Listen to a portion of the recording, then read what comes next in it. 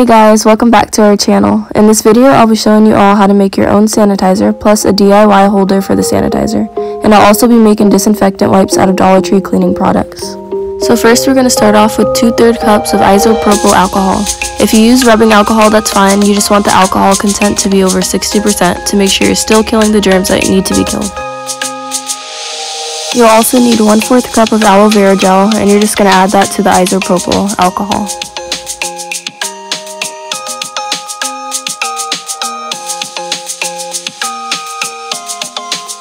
Next, I'm adding some peppermint scented essential oil, and I suggest adding no more than 10 drops so that the smell isn't too overpowering. FYI, this step is optional, but I highly recommend it if you like the smell of clean. Then you'll want to mix everything together, and the more you mix it, the thicker it'll get, so don't worry if it looks a little bit watery at first. I also let mine sit in a bowl for about an hour before I put it into the holder, and it thickened up to a really good consistency.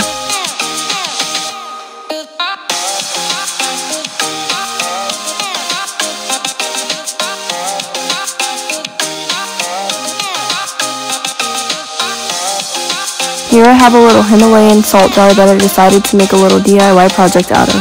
I went into the garage and found some paint, and I was like, I'm gonna make a holder for the sanitizer.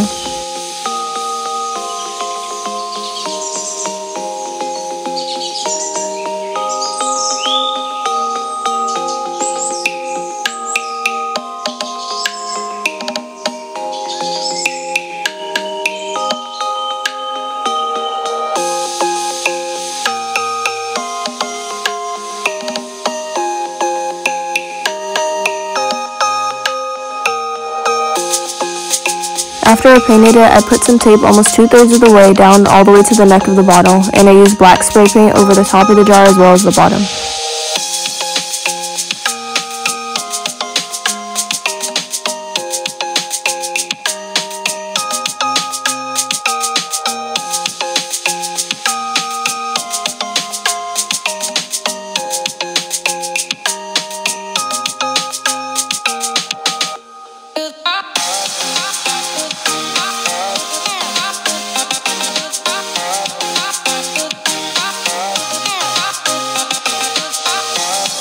Here I'm just using the top of a regular sanitizer bottle, and I'm just spraying it black. I then took the tape off, and it was a little messed up, so I decided to use a nail file to make a sort of rustic look.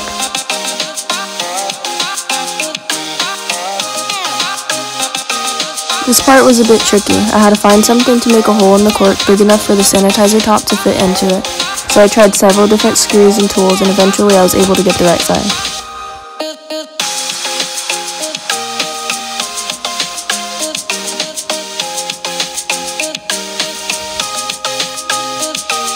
And then I found some of this pretty decorative ribbon that I could use to cover up the messed up line dividing the gray and black paint, so I used some E6000 glue to stick the two ends together. Then I held them in place for a couple of seconds to make sure it was really sticking.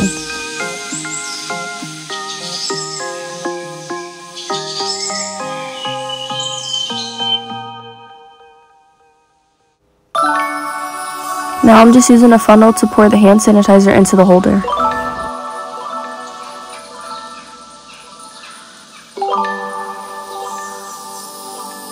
Okay guys, now is the moment of truth.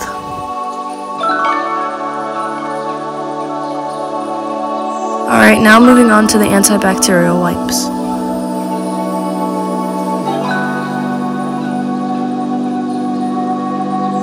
First you're going to need a 1/2 cup of pine glow, which is clearly the Dollar Tree version of pine sol, and you're just going to add that to 1 cup of water. And if you didn't know, pine sol is an antibacterial and a disinfectant, so we won't be using anything that could cause a chemical reaction.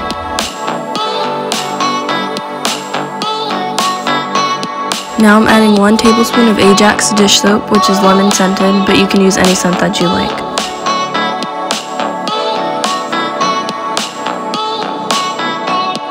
Then you're going to add about 5 drops of essential oil, and again, this is optional but highly recommended for an amazing scent.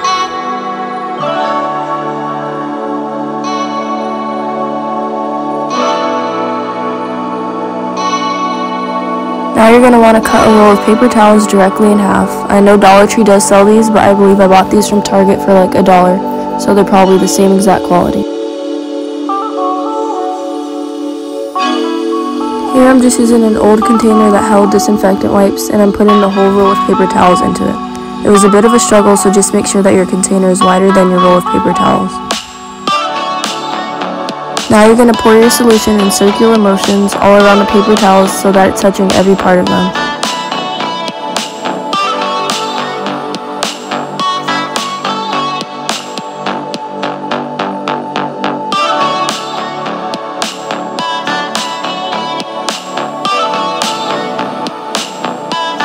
Then you can remove the roll in the middle and pull out the paper towel in the very center.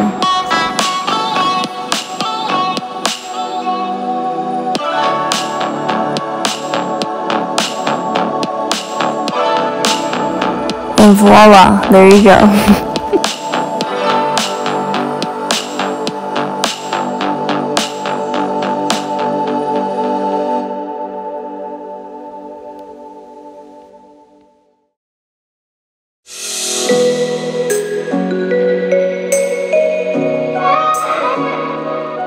I wanted to create a label using decal, but then I started getting tired, so I just hand wrote the label, and I'm not a calligraphy writer person, so please don't judge my cursive.